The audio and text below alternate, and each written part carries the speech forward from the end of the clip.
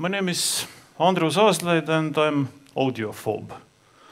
And that means it's something I seem to be developing over the years, that we're all supposed to be audiophiles here, but then you listen to the music and you're like, I can hear this tack. Well, I think you're compressing, you should reposition your speakers or have a better wires. So year on and year on, it becomes more and more about audiophobia rather than enjoying the music. So I'm now, after 20 years, a certified audiophobe, I guess. I've been doing electronics design for most part of my life. I've been living in Altium Designer since it was still called Protel, and 98 or 99 or something like that. Started in Silicon Valley, been doing all kinds of different design for different people, mostly for the companies you've never heard, because they all wanted to get rich and then run out of cash and shut them down. So the typical subcontraction job is, but the good thing is that it lets you see life from the different angles, and you learn a lot from your customers' mistakes and from your own. I've been building tube amplifiers as a hobby for a good part of my life, just to counterbalance all the logic gates I've been seeing on the screen for a while. So I thought that I'll do something totally different for the hobby. And for the last 4 years, I'm CTO and a designer for the speaker company called Estelon. So these puppies are what I do for a living. These are the most spectacular one that we produce, about 280 kilos each.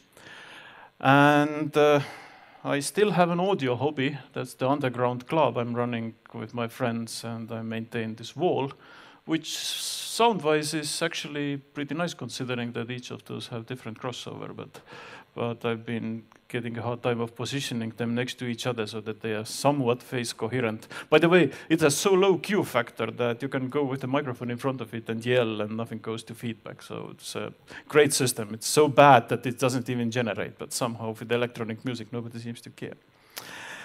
So, looking at the faces, I'm pretty familiar that I'm repeating the obvious here, but just to get everybody on the same page, this is the classic Class D amplifier design as you're all used to it.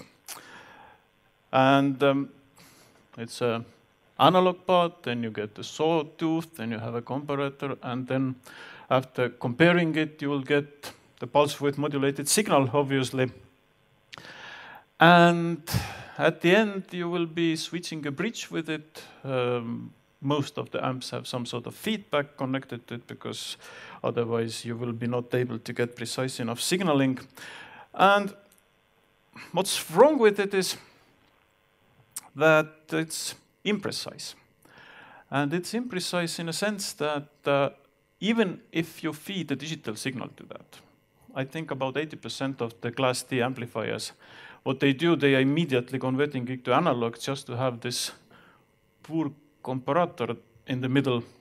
And to do that comparison, on the other hand, they are not very fast either. So most of the Class D amplifiers have classically been run with something about, I remember a couple of years ago, IRF was very proud at the CES saying that we are now doing 800 kilohertz FET bridge for support for the Class D amplifiers, which is a big deal considering that we used to switch at 400 for most of the time, but it is still ridiculously slow if we think about what phase angles we're really after. So the classic Class D, I think, fails at the point where you have right at the beginning this comparison part. There is also the problem that if we use the analog PWM, or even if we don't use analog PWM, even if we use the mathematical simulation of the PWM on some sort of FPGA or whatever chip we use, we still have this problem that it has no granularity, or it has very poor granularity, in a sense that the PWM varies, and if there is additional jitter, this is almost impossible to correct digitally because it was meant to be jittering in the first place. So it's not even you can imagine there's a term called aperture jitter, which is where 0 becomes to 1, and now we have the sawtooth, which is all about creating this aperture jitter. So it moves around like crazy, and And partly that's the reason why you have to have relatively low switching rates, because when you have fast switching rate with large jitter, your jitter becomes predominant to the signal more and more and more the faster you switch. So at the end, if you go several megahertz, then your jitter becomes more and more problem. To stating more obvious things to the audience, let's go over what the PVM and I made that wrong. That's a PVM, not PDM. Let's go over what the pulse width modulation is then. We are basically having a sawtooth carrier wave. We have a sine wave, or whatever audio signal there is, and we basically switch the pulse on and off every time the sine wave becomes equal with the sawtooth signal. So we are decoding this analog with the carrier. That's what exactly happening on this comparator part, and then we end up with a signal. Well, that's all nice. So what is the PDM then? The pulse density modulation, we do it differently. We don't change the pulse width, but we change the pulse density. We go for, it's basically like kicking the signal every time. So if you're not familiar with it, it's a very simple concept. At a very high rate, we just tell the signal up, up, up, up, up, up, up, up, up, up, up, down, down, down, down, up, down, up, up, up, up, up, down. So we're like trying to move a pencil 1 pixel at a time. And if we do that very quickly, then we'll end up having a audio signal representation. That's obvious as well, quite, if you look at this way. So if we compare the PCM to the PDM, then we're talking about pulse width modulation here, so don't get confused. Now we're comparing the pulse density with the PCM, pulse coded modulation. Then here we have, on the pulse density modulation, we have this 1 bit going up, up, up, up, down, down, down, down, up, down, very fast. On the PCM, we have a level represented to us. If it's 24-bit, we have granularity like that. If it's 32-bit, well, this picture shows it's also more granular, but basically we have just more levels here. So it seems that pulse density modulation is inferior to the PCM because, well, we only have 1 level.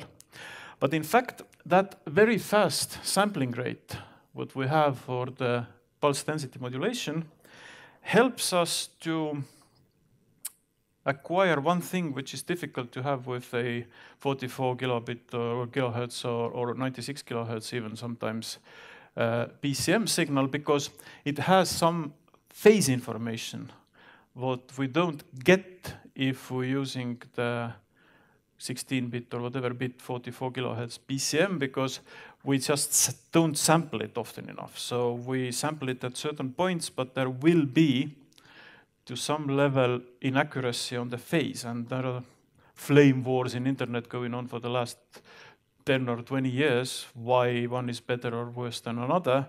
I don't want to take sides, but I like PDM much, much more, because I am a strong believer that the human ear is quite insensitive if you look at the spectrum, but human ear is ridiculously good instrument if we consider how its phase accuracy is. You will be able to point, if you're a little bit trained, you're able to point the sound source with closed eyes at some frequencies up to 1 degree. That is a megahertz range timing difference between left and right ear.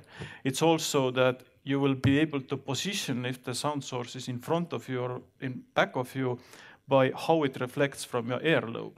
So our brains are used to decoding the phase information. What's happening on the frequency domain is, I wouldn't say it's not that important, but it's certainly less accurate on the amplitude domain than it is on the phase domain. And I think that's one of the reasons why high bitrate stuff, besides all the technical problems of filtering, the brick walling and stuff like that, and the phase and ringing of the filters, I think that's one of the reasons why high bitrate formats always sound better to the ear, because they don't lose that information. it becomes even more of an issue if we try to get back analog signal from the digital one. I don't know, I'm sorry if somebody recognizes the drawings because I shamelessly copied it all off the internet and it was too difficult to credit everything. So please do claim your credit if you see a familiar picture. The PCM, there's a classic resistor ladder configuration which kind of gives you an idea how each bit represents to the analog. So we have a slow bit rate, but each bit represents the certain level of the signal, and that allows us to reconstruct the analog waveform from the relatively slow sample rate. By Nyquist theorem, it's basically we can generate the analog signal if the sampling rate is twice the filtered signal frequency, which is not always true actually, because we can only construct part of the signal. But anyway, complicated way. With the PTM, it's a really simple way. The fundamental property of the pulse density modulation is that you can reconstruct analog signal by just filtering it, period. So if you have to see all the fancy DSD DACs would say that we do bazillion things to the DSD just to get it analog, some of it is probably justified, but you don't have to do that. You can just get away with just simple low-pass filter or have your speakers filtering this if you don't worry about all kind of interference. And your PDM modulation comes analog just naturally by laws of physics. Well, laws of physics are there as well, but it's more complicated because you're combining a lot of signals with relatively low phase accuracy. And this is where it gets interesting. The DSD, which everybody has been talking for several years, is a pure PDM modulation. The Super Audio CD uses DSD. DSD is just a fancy new name for what was used on the Super Audio CD for 20 years. That's the same modulation scheme, same frequencies, everything is the same.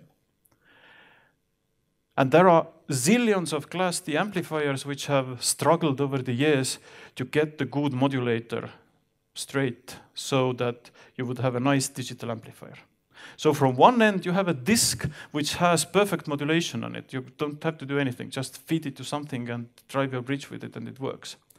And on the other hand, we try to decode and do whatever we please to that to get it back to analog.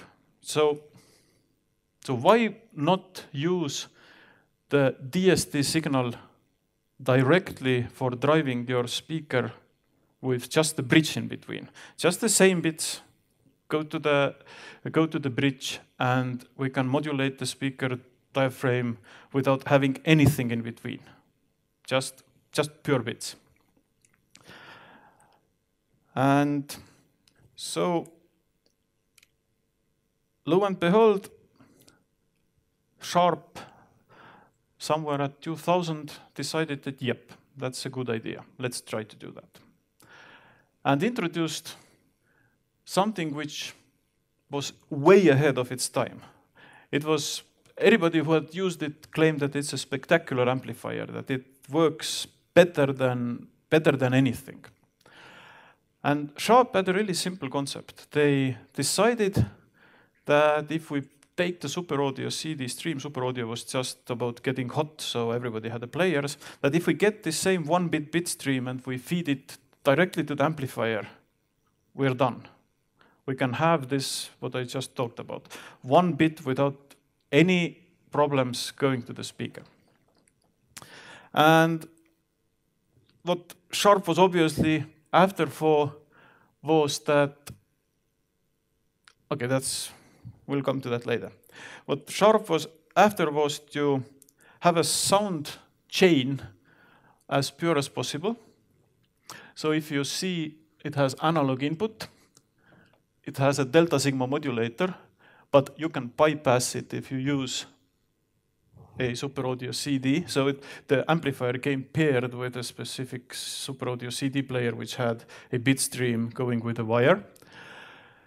They had their delta sigma modulator and they had a bridge and nothing else, just the filters. So exactly the topology what you would imagine would work. They went through great deal of pain doing it. They developed, and these were back the times where every equipment came with the service manual, so you have schematics and everything freely available. This is just a copy and paste from their service manual. They spent, I don't know how much time and power to develop a 7th order delta sigma modulator in ASIC, which was back in 2000. If you know signal processing, the 7th order delta sigma is quite a bitch to do. So somebody went through the pain. It must have been like 5-year project to get this ASIC right and to get this working.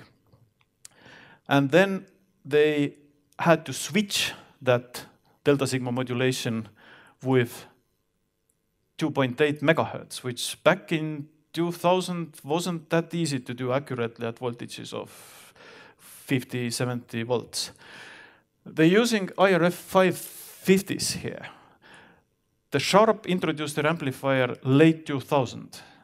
The IRF 530 MOSFET came to the market 2001 is the earliest datasheet I'm able to find. So they must have been experimenting with it a couple of years before IRF even introduced it officially. So they were so greenfield as you can get with that technology. And yet, have anybody heard about Sharp DSD amplifiers today, or that they've ever existed? So, yeah, I know you last time told that you know that, but you are so far the only person who knows that that exists. So nobody, it's a totally forgotten technology, and Sharp, with their development team, went lower and lower in the consumer's chain. So somewhere at 2005, 6, 7, they introduced a small tabletop, literally like clock radio, having probably one of the first finest digitally switching amps connected to the mini disc, and that was consumer. The SX100 costed $15,000, $16,000 back then, which was in 2000, it was a huge amount of money. The tabletop systems were not that expensive, and you can get one around $100 at the moment in the eBay or places. I think they're still one of the most spectacular pieces of the engineering what had been done to the audio in 2000s. Yet you hear nothing of them. So, and what happened was this.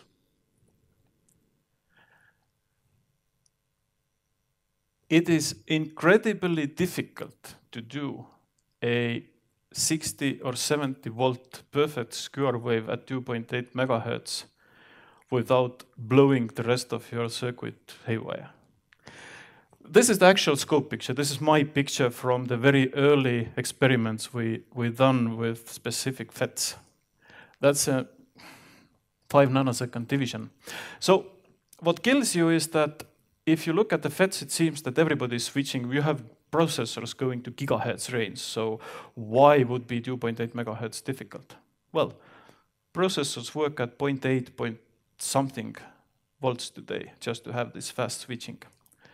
If you switch about 70 volts, then your FET starts to behave totally differently. Your internal capacitance of the FET becomes a huge issue. And the damn thing doesn't switch off. That's the switch off characteristics of the FET. You'll have a jitter as hell.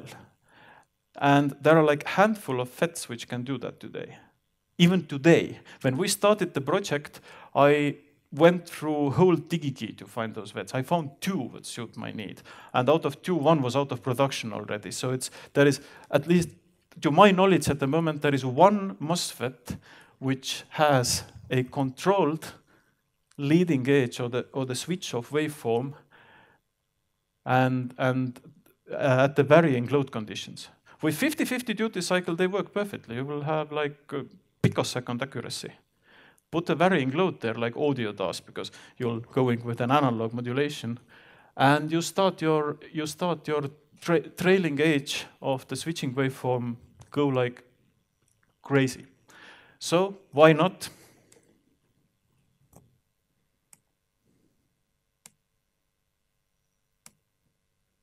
This is what happens. And it's it's mixed signal design at its worst.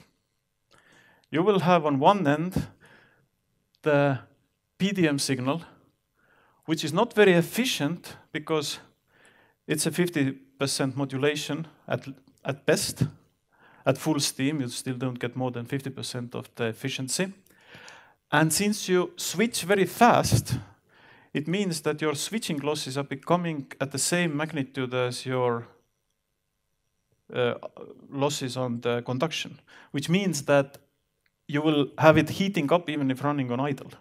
It becomes actually more efficient if you run more current through it because the ratio changes. You have still same switching losses because of the internal gate capacity and stuff like that. But on one end of the board, you try to switch a 80-volt waveform at 2.8 megahertz without ringing all over the place. On the other hand, in order to do that, the sigma delta modulation or delta sigma modulation and stuff, on the other end of the board, you'll have a huge bunch of CPUs running at gigahertz range, having their power drawn somewhere. And then somehow magically, what we want to do, we want to have a very quiet and very audiophile grade signal coming out of this whole thing by just low pass filtering it and telling, hey. So it's quite a lot of pain to go over to get that right.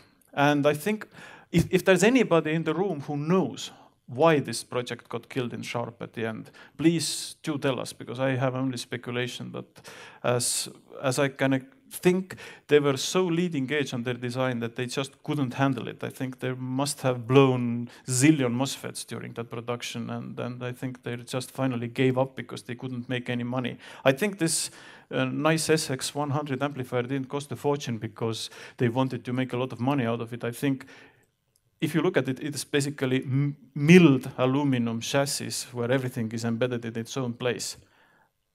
Back in 2000, milling a huge aluminum block with a CNC wasn't that cheap affair. I think it must have costed them a couple of $1,000 just to get the chassis done. And then all of the rest of it and the EMI issues, and probably Sony was giving them hard time because Super Audio CD stream wasn't not meant to be grabbed, but they had it flying at the wire, so probably they had some issues with the legal department as well about it. Anyway, it died. Or at least I haven't seen them producing any new units. But we now have about 2 decades worth of development. And why is it about the right time of doing it today is that, first of all, there is this DSD, the Super Audio CD format resurrected. And the good thing about it is that we have now a software which can do that. I mean, Jussi and its signalist company, HQ Player, praise the God, is an excellent DSD modulator. It does everything what needed, and Jussi is very good at signal processing, so his 7th order asynchronous DSD or asynchronous delta sigma modulation, everybody likes it. It sounds good, it has all the correct things done to it. So we have software modulator, what we didn't have back in 2000. Like I said, Sharp had to create a special chip for that. And considering how much floating point calculations the correct delta sigma modulation actually does, I think they had to cut a lot of corners to get that working, because I see, well, back in 2000 we were at Virtex 5. We could hardly simulate the 486 processor in FPGA. At the moment, when we use HQ Player to do the real-time PDM conversion at DSD64, we use 90% of the quad-core Intel Joule, which runs at 2.1 gigahertz. So I think we're talking about several orders of magnitude more computing power than Sharp could have put on that ASIC. So they had to do a lot of compromises. So it probably wasn't sound-wise at the end that good as they wanted it to be. Now we have embedded computer platforms which run at, I don't know, several gigahertz and have 8 cores, so no problem. FET technology, great leap forward. FETs we have today are much better than they used to be. I mean, they are still not perfect, but And unfortunately, there are reasons why gallium nitride is not a very good choice. I'm still hoping that I learn how to use that, but my experiments with gallium nitride have been failing. But there are good MOSFETs now, which we can use for the very fast and very deterministic switching. And it's kind of inevitable that we have to get this digital amplification now right, because people are using tablets. They want to stream. They want to play from Tidal. And having a Tidal, DAC, 2-power amplifiers, it's a nice hobby, but sometimes you just want to listen to the music. And now the mandatory product placement, Estelon Links, the speaker I've been working for the last 2 years.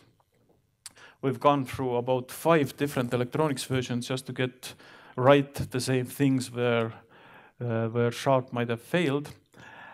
And this is the self-contained speaker, which is streamer, which has built-in Rune, which plays directly from Tidal, and it has the same HQ player embedded to convert everything to the DSD on the fly. And we do use it as no DSP system. So if you look at the flowchart here, then we do have a Xilinx which does subwoofer processing. And then we reclock it, but the upper part, the mids and highs, they go straight through the speaker crossover. We don't have any DSP there. So what it gives you is that you will be ending up with a Wi-Fi driven speaker which represents the DSD recorded material bit perfect. You basically have nothing else than a low-pass filter on front of it because of trying to get rid of the phase skew at the very high frequencies of audio. We are filtering it at very high frequency of somewhere close to megahertz and let the rest of the digital to analog conversion be done by the speaker itself. So I'm basically feeding the PDM, although slightly filtered, to the speaker elements directly without doing anything to it. And it gives you this extra couple of percents what you need to make a digital material sound great. So it doesn't sound like analog, it doesn't sound like digital, it sounds something else. And if you measure it, it's not that good. It measures more or less like an average tube amplifier, but it shares some characteristics of the tube amplification because its distortion is mostly second order, which means that you can have quite a lot of it without getting annoying, and at some level even people start to like it more if it distorts because brain hooks to the second order distortions. So we do hardly nothing else than reclock the DSD data if it's born as a DSD. If it's born as a BCM, we go with HQ player, converting it with the 7th order delta sigma, and then we go back to the not doing anything but just reclocking it to the stratum clock, which is about 300 femtosecond in our case, to get it as precise as possible. And then we feed it to the bridge. So it's quite straightforward architecture. What I'm calling it sometimes is a software-defined amplifier, because most of the signal processing, or most all signal processing, is done at the HQ player, a little bit at the woofer filtering. It is connected with the Wi-Fi, so we couldn't get away without having a separate radio channel to synchronize left and right, because otherwise Wi-Fi would give you the random shift between the left and right channel. So there is a radio pulse which goes with a microsecond precision and then synchronizes the edges of the pulses on both sides. But that's just something simple to keep them in sync. It has nothing to do with signals. There is one more thing what you can achieve if you use amplifier this way. We have 2 power supplies feeding the bridges. And if you want to change the volume, it becomes really easy. You don't have to do anything to the signal. You change the height of the pulses. So the volume control in is actually analog. You will change your physically switching signal and it becomes a volume control. So that gives you a benefit that if everything is in 0 dB and you want to listen it in the middle of the night at minus 15 dB, you don't lose any resolution. You will still have the same resolution, same bits going, each bit just making less sense to the speaker, and that's it. So it's a technology with what I've been now intimately involved for the last 4 years. First 2 years trying to learn how to do it. I think if I would have known that Sharp has already tried and not on the market, I would have tried to talk everybody out of it, but I didn't. I discovered only SX100 2 years ago, I think. No, even less, 1.5 years ago. Anyway, we had the first version of Lynx Electronics already done when I realized that I invented a wheel here, but it was so well kept secret that nobody knew. And you can't even find patents. For some reason, Sharp, I thought that they would be expired, but I think even back then the technology was considered something which was difficult to patent because you see a lot of patents how they do specific things, but there is no generic patent, let's feed super audio CD to the speaker. No, it was probably considered like, how about putting an egg in the pie or something like that? Yeah, of course, you put egg in the pie, you get the pie. Well, what's the trouble? So we've been trying to publish all the information about it and just hoping that the technology catches up, because it is worth of try if you listen to this. And just a more product placement, F216 Estelon booth. We have the Lynxes playing there, so I'm doing demo with them every other hour. And if I'm not doing the demos, just come by and I will do a demo. You will hear how the signal, how digital music sounds if you don't mess it up. So even the CD quality tracks on the Tidal, they are pretty good. And that concludes the official part of it. So.